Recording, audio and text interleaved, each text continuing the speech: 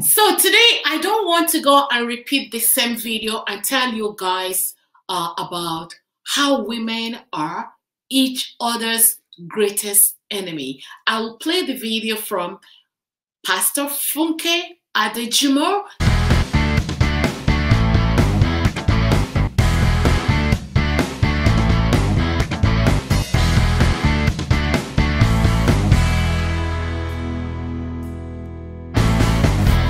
Hello guys, thank you guys all. Thank you for tuning in. My name is Kartiavelino. Just in case you're coming over here for the first time, please consider subscribing and turning on the notification bell. I think I need to sit properly on this. Yes, I love to relax when I do my videos, right? So the only thing that is missing is a glass of champagne or a bottle of wine. So this video came my way where Pastor Funke Adejumo, I don't know, sorry ma'am if I'm butchering your name, but I think it's Pastor Funke Adejumo. So when I come across this video, it was like, wow, I need to share this video with you guys. So I will not take much of your time. I want you guys to hear exactly how she said that, how women are on each women's. Pastor Funke Adejumo said, she titled this video, The Struggle Between Women and Women. And this is so exciting, very, very exciting. So I am going to let you guys watch the entire clip. Leave your thoughts and comments down below. You know, I am not a very big fan of her, but this particular clip that I'm going to play with you guys. Struggle between women and women. When the marriage breaks, it is the secretary, who is a woman, that breaks the home of another woman. When there is a challenge, it is the mother-in-law, who is a woman, that says, you are leaving my son's house. Another woman. Now I'm a mother-in-law on both sides. My son is married, my girls are married. And I'm believing God that we are raising a new generation of mothers-in-law.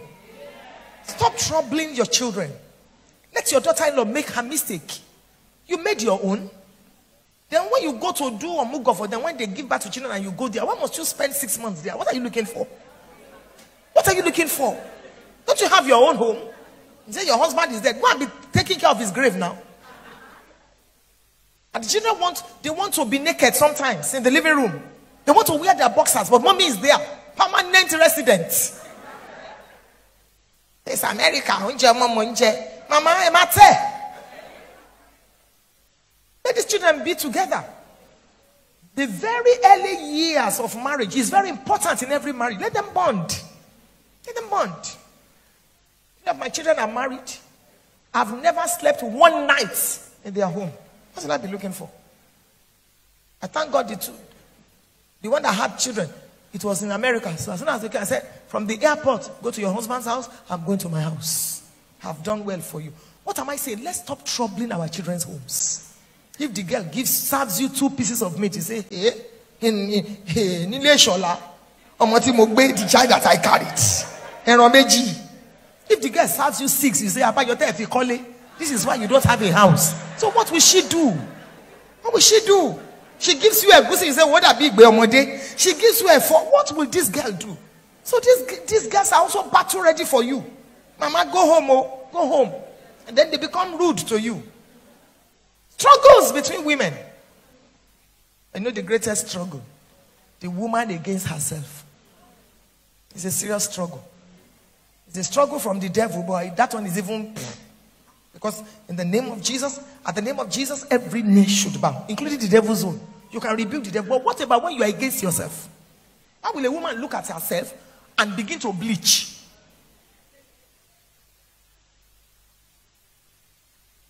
It's like smoking. One cigarette that you put in your mouth removes 11 minutes from your life. 11 minutes. When you smoke like this, 1 cigarette, your life is minus 11 minutes. It's like bleaching. What are you looking for? Why will a woman kill herself because she cannot wear for me here? If you cannot afford for me here, buy Bengas here. Because these men don't even know the difference. They don't know the difference.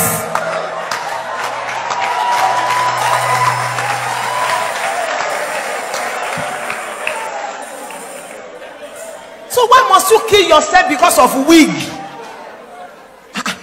I will now take 250,000 naira.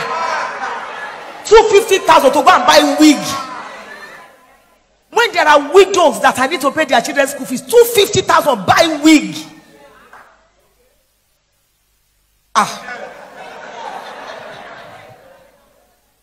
Because you want to belong. You must carry a bag that is 1 million.